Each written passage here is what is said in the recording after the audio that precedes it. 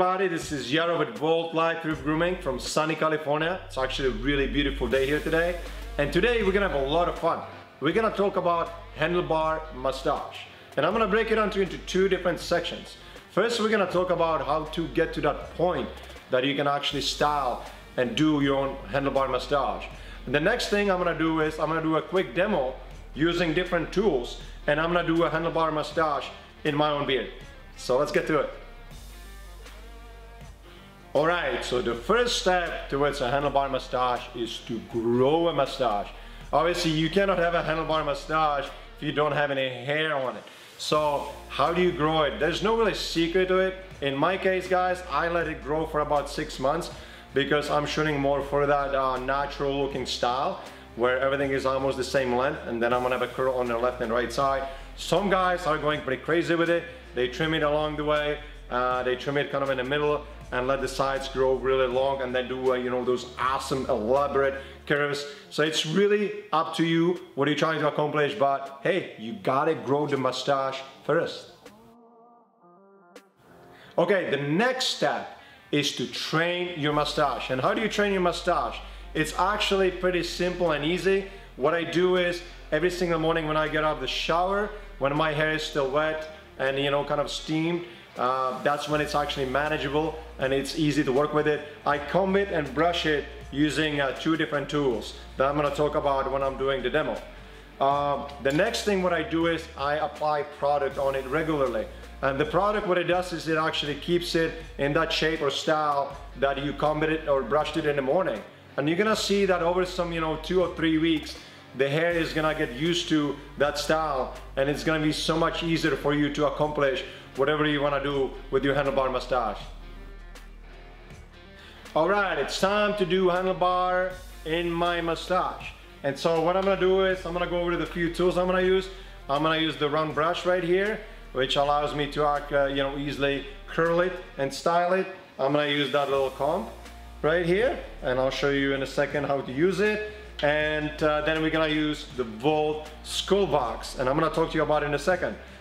First of all, I apply the beard oil in my beard in the morning to kind of soften it up, and then I put some of our balm in it.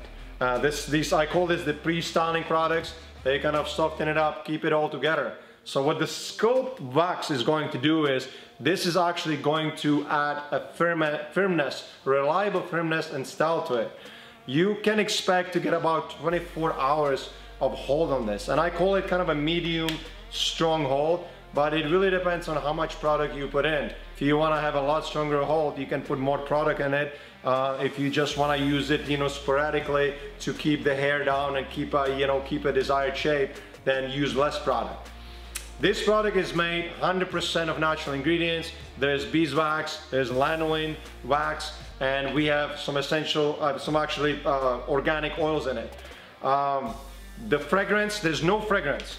And I want to emphasize that because we didn't use the fragrance in this because we have a rosin, actual rosin in this, pine rosin.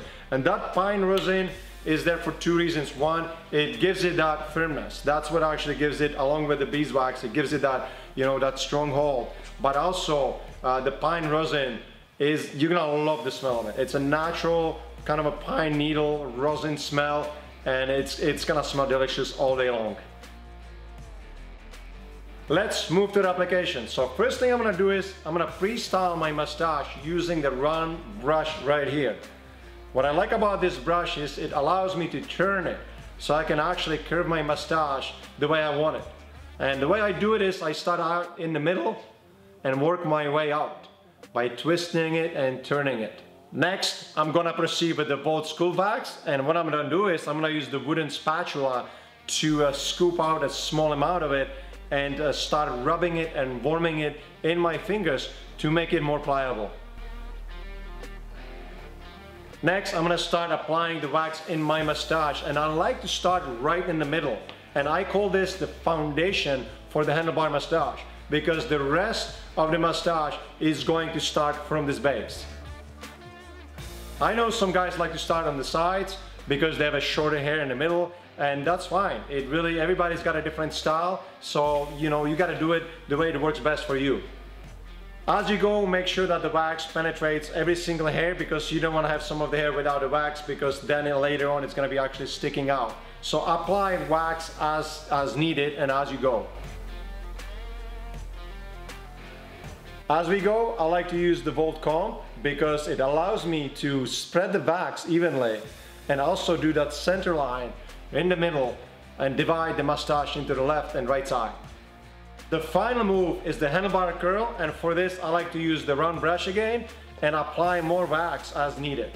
In this video I'm shooting for more of that natural looking handlebar mustache, so I'm not going to be using a whole lot of the product in the middle, but most of the product, or the majority of the product I'm going to be using, is going to be in that curl.